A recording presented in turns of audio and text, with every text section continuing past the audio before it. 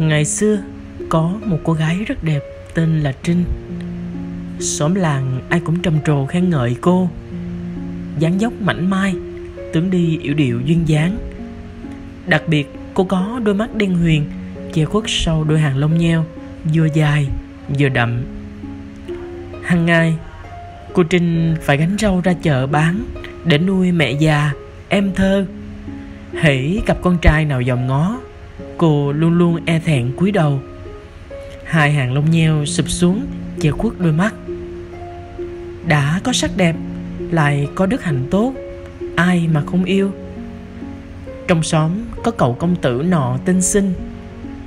Cậu Xinh đem lòng yêu mến cô Trinh. Mỗi ngày đón đường để mong thốt lời với cô vài dòng tâm sự. Cô Trinh từ chối.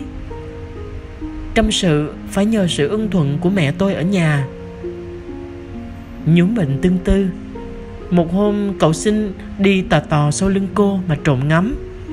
Thừa lúc vô ý, cậu chạy lại nắm tay cô. Cô nói: "Cậu đừng làm vậy mà thất giáo. Tôi đây thà chết chứ không bao giờ để quen ố." Bệnh tương tư của cậu Xinh ngày càng thêm trầm trọng. Ông bá hộ, cha của cậu, biết rằng con trai mình lớn tuổi, cần phải cưới vợ. Ông tìm nơi môn đăng hộ đối để định gia lập thất cho con trai. Cậu Xinh không giải được cơn sầu.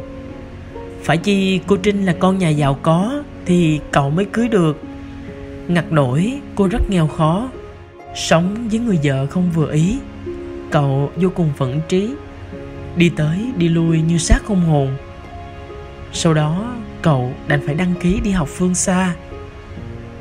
Thời gian thấm thoát, không biết mấy thu qua xuân lại, mà hình ảnh cô Trinh vẫn còn ghi trong tâm trí của cậu. Một hôm trở về làng cũ, cậu Xinh đi thẫn thờ ra sau giường mé sông. Bỗng nhiên từ trong bụi rậm, cô Trinh bước ra. Cậu đứng nhìn. Cô Trinh cất tiếng hát. Giọng hát trong trẻo, mê ly đến lạ thường. Chợt thấy cậu, cô Trinh run rẩy, quay mặt đi, rồi chạy trốn. Cậu Xinh vội nắm tay cô rồi ôm vào lòng. Rõ ràng là đôi mắt đen huyền ngày xưa khuất sau hàng lông nheo dài rậm. Cậu cúi mặt xuống để hôn, nhưng hỡi ôi, nàng đã tắt thở. Cậu giật mình, mới biết rằng nãy giờ mình đang cúi xuống đất mà hôn một đóa hoa màu hường. Xung quanh đầy lá nhỏ mịn, thứ lá xếp lại khi có hơi gió hoặc hơi thở nào động tới. Hỏi ra thì cô Trinh đã tự tử từ 2 năm nay, vì có kẻ tham quan ô lại dùng quyền lực để cưỡng bức cô. Cho hay chữ Trinh đáng giá biết mấy. Dẫu chết xuống âm cảnh, người thiếu nữ vẫn giữ được sự trong sạch của tâm hồn mình. Đó hoa mà cậu đã hôn từ đó được gọi là hoa mắc cỡ, hay ngày nay người ta hay gọi là hoa trinh nữ. Hoa trinh nữ mang một màu tím nhẹ nhàng, đó là màu tím của sự lãng mạn, thủy chung. Hoa trinh nữ khi tàn lại có những nhành hoa khác mọc lên, tượng trưng cho một cuộc tình bền bỉ kéo dài mãi mãi, không có hồi kết. Hoa trinh nữ đã gắn liền với tuổi thơ của bao thế hệ. Hoa nhắc nhở một phẩm chất của con người rất cao quý, đó là lòng tự trọng.